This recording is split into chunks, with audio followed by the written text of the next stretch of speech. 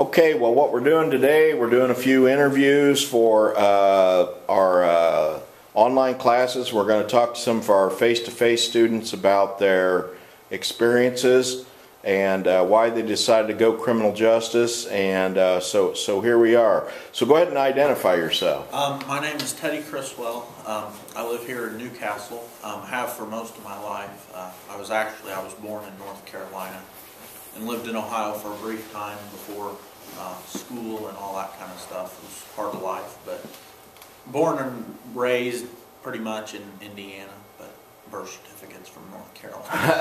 Yeah, I know how that goes.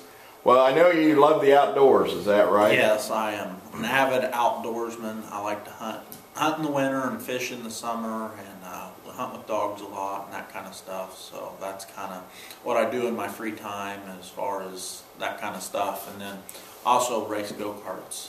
Oh, that's, yeah, and they've got that here. That's big in Newcastle. So that's kind of something that's local here. But I've never really done anything more with it. It's just kind of something I do on the side as far as that goes. Now, what made you decide to go to college? Actually, college was one of those things that Dad always said that that's what you're doing. He didn't do it. When my mom and Dad got married, they went to Florida on their honeymoon, and they never came back. So literally, Grandma and Grandpa took them what little bit of stuff they had, and Dad never got. I mean, he graduated. My mom and Dad both are just high school graduates. Neither one of them have a college degree. And Dad kind of always said that's the path you're taking. So that's kind of. I'm not going to say he forced me into it, but that's kind of what he told me, and I just kind of grew into it, and that's just the way it was. So. Any regrets about going to college?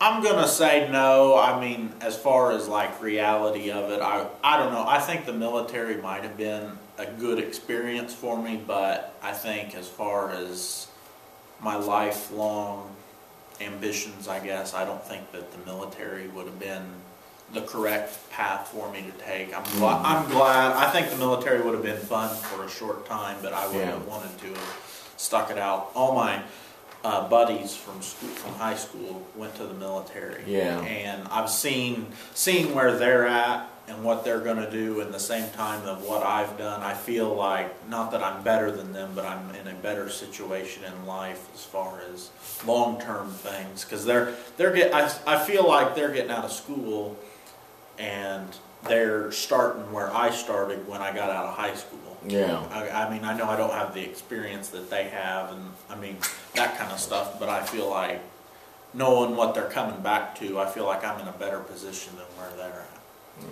So that was a good choice for you then. Yeah, I mean, I'm happy with what I've done as far as that goes, and I'm almost done with college, so I'm going to have to go an extra year and that kind of stuff. But, but you've worked the whole time. I've worked the whole time, and I don't have any student debt at all. Yeah. So, which is very unusual. Yeah. So, and I'm gonna like I say, that's caused me, since I don't have any student loans, I'm gonna have to go longer.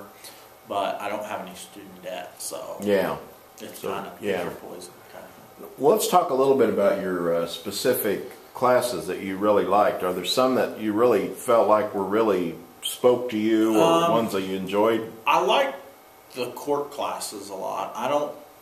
When I started, I said I wanted to be a cop, but as I went along and found out, you know, what it's all about, I don't think that I want to be a cop. I think I'm not saying it's not for me or anything like that, but I think as far as a career, I want to do something in courts and that kind of stuff more so than on the street.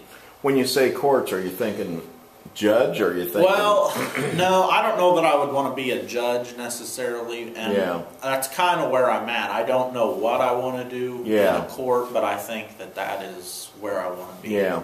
Well, you know, like when I started out, way back when, I was an intake probation officer for juvenile court. Yeah. And I was in court like almost every day. Yeah.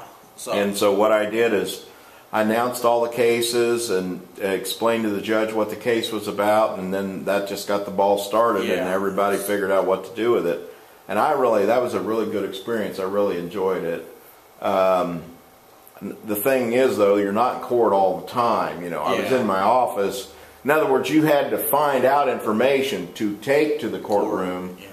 in order to explain it to a judge. You just didn't make this stuff up or see it for the first time. In other words, you met with the people, you went over the papers, you knew exactly what you were getting into before you stepped in that courtroom. You know, so it's about half and half. Yeah, and that's kind of, I guess I don't really know what there is to do that I would like to do in a court, so that's kind of, you know, that's kind of where I stand on And that. you know, maybe some experience would be good as far as, and I know it's hard when you're working to get away, but if you could get some days where you could just go sit in court. Do job shadows and that. Yeah, and talk to probation officers and talk to bailiffs and different people and stuff, and just see what might be, you know, something that you'd like to do in the courthouse. Yeah.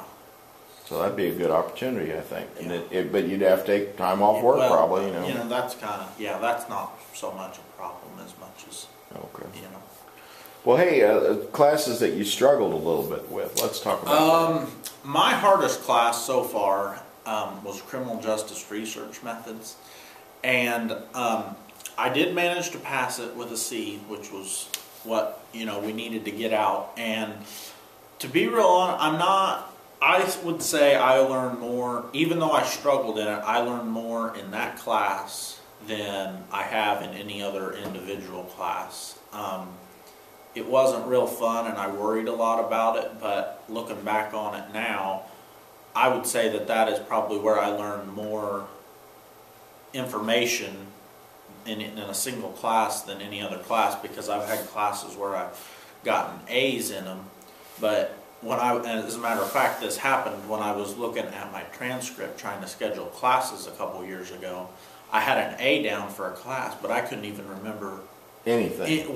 I couldn't remember the teacher when I had it or anything, and I had just had it the previous semester. Wow. But I got an A in it, but I didn't learn anything in it. So that criminal justice research methods class was very, very difficult for me, and I took it way earlier than I should have. Probably, yeah. Okay, and I think if I would have waited, I probably wouldn't have struggled so much with it. Yeah. But I took it because it fit in the time frame that I was worried about or wanting, you know, for my class schedule. So I thought, I'll take it. Yeah. You know? And I think that was part of where my struggle and that's really good advice. That's why we're making these videos, is because I think that research class, you should take it almost at the end. Yeah, and I took it it was my third semester. Yeah, see, that's tough. So, and she would talk about like the stuff that you talked about in your theories class. Yeah. Well, I hadn't had theories class. Exactly. I didn't know anything about court. I mean, I'd taken like English, math, and you know, writing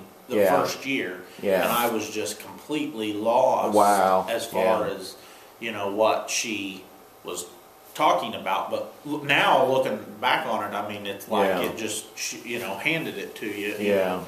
So that's a class that I really struggled with. And another class that I don't know if hard or it's a challenge more than anything is my Spanish classes. Oh, yeah. So I'm in my third Spanish class. I'm going to get a Spanish minor as well. Yeah. And I took 4 years of Spanish in high school. Okay. So that has helped me kind of fill the gap between, you know, because I know last year with Spanish, I would sit in class and think, I can't believe that some of these kids are in here and getting it, because there's like, it's no way that I could have gotten it. Yeah. You know, not having, if I had went in there cold turkey and not had any Spanish. No high school Spanish. Yeah, and because where I was, she was kind of, it was all in my head, but she was kind of tuning it up. And, getting it firing again. It was in there, but you just couldn't bring it to your tongue when you needed it. And I know I was very, very happy that, because Dad made me take Spanish in high school.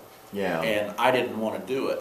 But then by the time I got to the end, it turned into one of those, it is what it is, and it's a pretty easy, you know, it clicks. So, well, it's right for some people. I know my sister's real good on languages, you know. Yeah. But, I mean, that'll be a tremendous skill that you could use in the courthouse. Yeah, so, and that's like... Because, I mean, if you're dealing with so many, we get a lot of Hispanics now today, and there needs to be somebody that can at least, you know, relate to what they're trying to say. Now, what you're going to find out is, most likely you've been taking Castilian Spanish, which is from Spain. Yeah.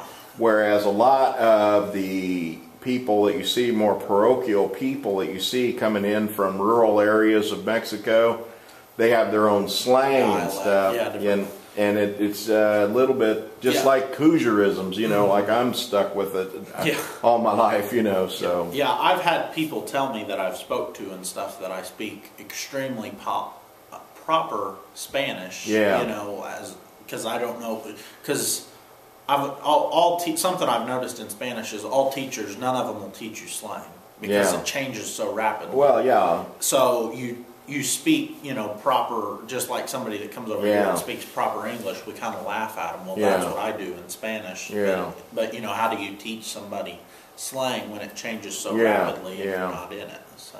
Well, hey, man, I tell you, I really appreciate you doing this with me today, and I think it's going to have value for other students. And any final comments? Or?